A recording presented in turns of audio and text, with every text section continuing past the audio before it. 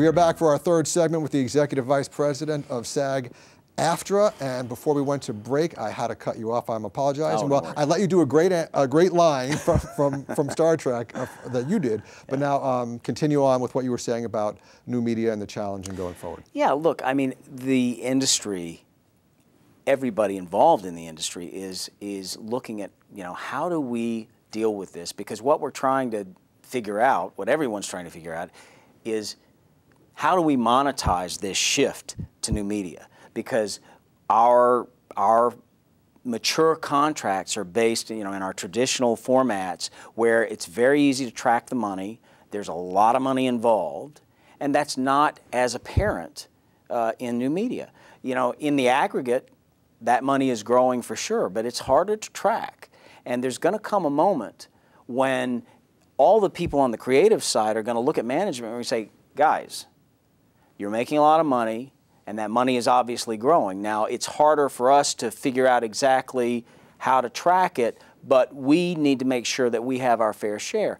And when that, you know, clash finally comes, if it's a significant sort of a moment in time where we have to say this is where we draw the line, we are obviously in a much better position to wage that fight as one union. Okay, let's get to some viewer questions. Let's see, we've got one from Act Now, Cry Later.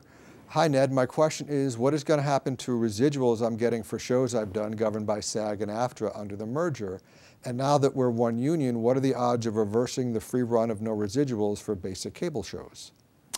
Okay, so residuals on your shows that you've previously done under SAG and AFTRA contracts are going to be paid just exactly like they always would have been.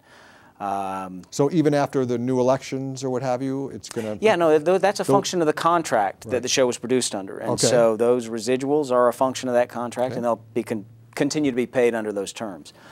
Dealing with basic cable is going to be a real good place for us to start developing our identity as SAG-AFTRA instead of SAG versus AFTRA. Isn't there like a 12-day run or something in basic cable that? Well, the two unions had different approaches to basic cable. SAG basically had one contract which we promulgated for cable producers. AFTRA took an approach where they would deal with producers on an individual basis and would sometimes offer terms that they would ultimately bring up to, you know, parity with their Exhibit A contract, or that was the goal over time. And you know, there's something to be said for both approaches. And as we get into this, you know, we're going to have to have our negotiating staff and member involvement in making decisions about what are we going to do. I personally don't love exhibition days, and to the degree that we can get rid of them, I'd love to do that. I think it's a great example of competition working against actors in motion that can hopefully be reversed. Yeah. Let's see, next up we've got Freezed It Now 01. Are there going to be any changes on how to get into the union? So I think I may have mentioned before, anyone can kind of pay to get their way into AFTRA, SAG. Right. You had to do a certain amount of work. There were a few different ways to do it, but you had to work your way in, if you will. Mm-hmm. Is that going to change, or? Yeah, the membership standards have changed because, as you said, previously AFTRA was an open union, meaning for this purpose that anybody could go in, and if they had the intent to become a performer in the industry, they could write a check for the initiation fee and join. That's not true anymore. In SAG-AFTRA, you either need to be working under our contracts or have previously worked under SAG or AFTRA contracts in a way that makes you eligible to join. Right. Background performers will still enter through what's known as the 3 voucher rule. That was familiar from SAG, and that's really it's much closer to the SAG standard previously. Right, and then we covered dues for existing members. What is it going to cost then to join? It's $3,000 is the full initiation fee. Now, in some of the smaller markets, there will continue to be discounted initiation fees, and then if you end up working outside of those smaller markets, you say you go to Los Angeles or New York and you work, then you have to pay the step up to the full initiation fee. So I think I actually initially joined SAG in Colorado, and I paid much less, and then when I moved to LA, I had a nice little welcome to LA. Yeah, well, you know, it's like when you come to the bigs, you got to pay to play in the bigs. But of course, you know, and I have to point out that, you know, we've evolved to a situation where to make a reasonable living in this business, certainly as an actor, you really were needing to be a member of both unions. And the initiation fee to join both unions was close to $4,000. So here again, it's going to be cheaper by about $1,000, maybe 877 bucks, I think, to join SAG-AFTRA versus having joined SAG and AFTRA. And yeah, same principle as what we were talking about before with the dues.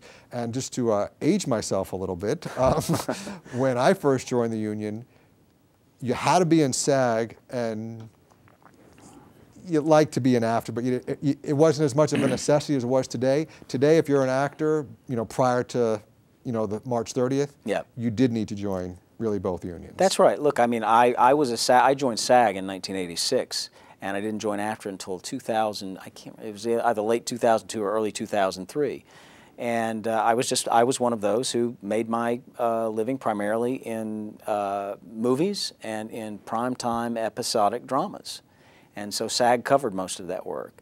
I joined AFTRA in 2003 when I started doing some voiceover work, and then I started working on cable shows under AFTRA contracts, and I've done a video game under AFTRA contracts, and did a lot of voiceover work under AFTRA contracts. Well, speaking of video games yes. and voiceover, we have a non-union related question coming in for you. Chumlodio would like to ask, a question for Ned Vaughn, any stories about voicing L.A. Noire video game? Well, I guess my favorite story about doing L.A. Noire, which was a great experience. It was my first experience doing a video game. It was also my first experience doing motion capture, performance capture rather. We did full performance capture for that video game, and the technology is just remarkable. But my favorite experience coming out of L.A. Noire was that I dropped my daughter off at school one day, and one of her friends ran up to the car and banged on the window and said, "Mr. Vaughn, you're Detective Larry, that's amazing!"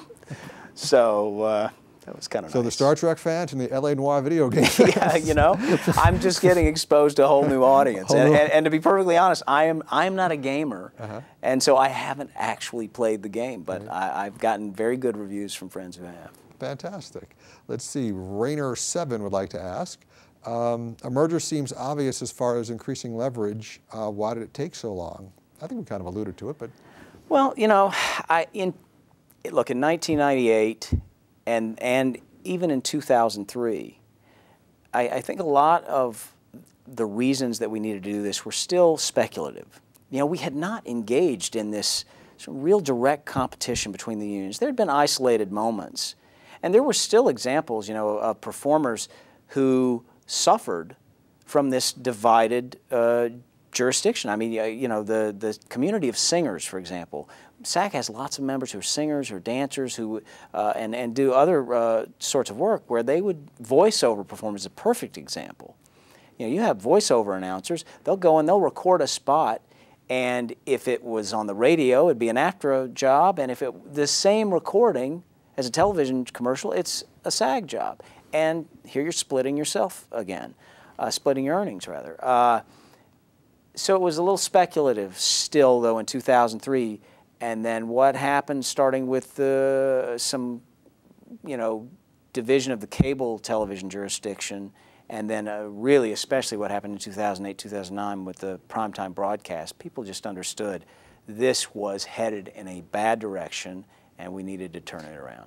And for people who might not be aware, the threshold for approval was 60%, right? That's right. So even in 2003, I think the vote was at like 58 or 59% in favor. It missed by 57 and change. 57 and it was a heartbreak because, yeah, it was a strong majority of both unions approved it, but SAG came up just shy of that supermajority. It was literally 640 votes had gone the other way.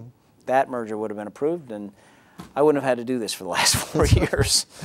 Website guy would like to ask, how do you take a non-union production and convince it to become union?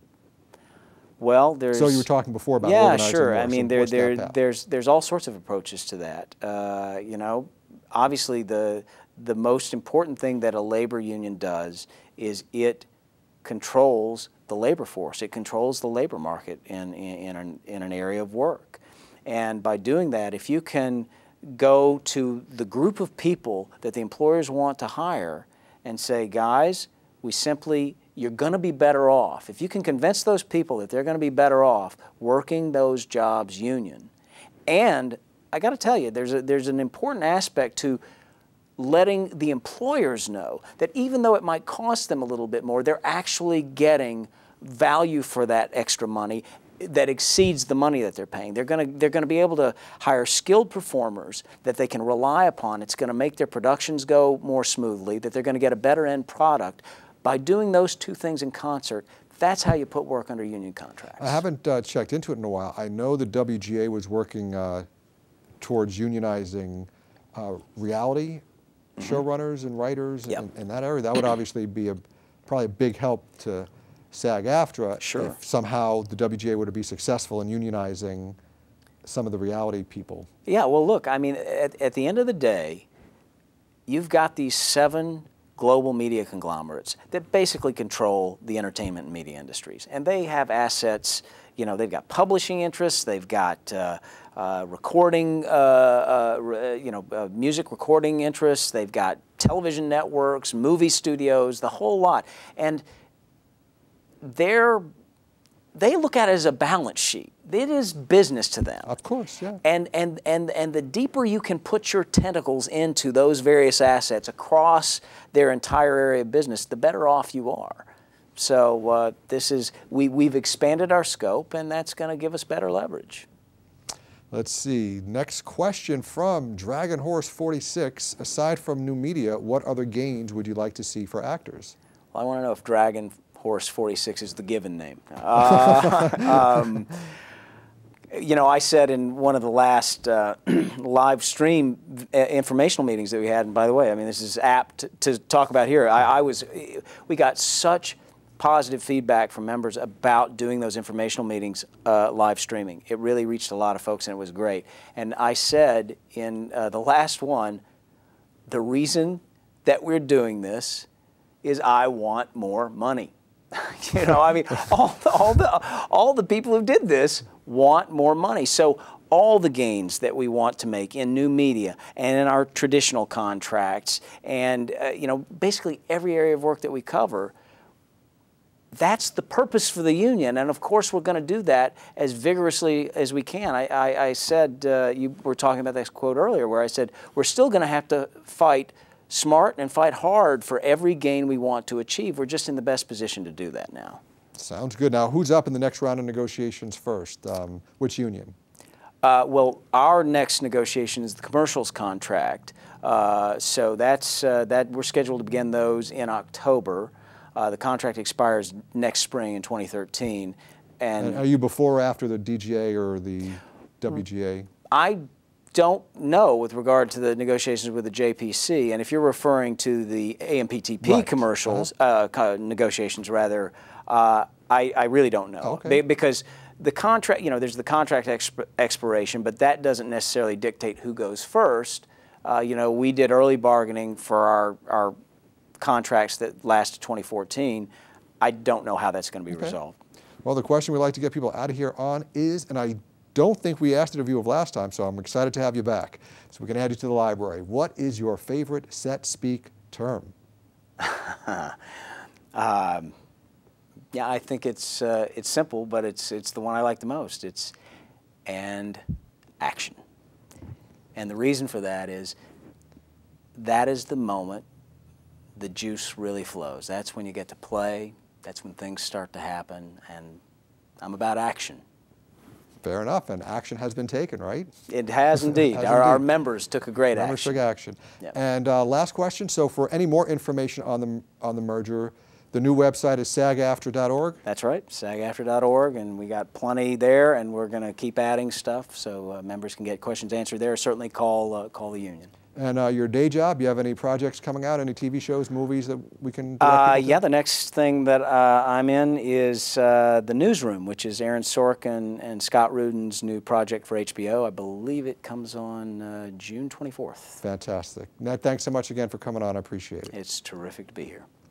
That is going to do it for this edition of Filmnut. Once again, I want to thank my guest, Ned Vaughn. And of course, all of you guys for watching and sending in questions. Actors, if you're watching, I would encourage you to check out websites like SAG-AFTRA.org, but also SAG-Watch and SAG-Watchdog. They tend to offer different points of view, and it's your union, and it can't hurt you to stay informed. See you next time on Filmnut, and thanks again for watching.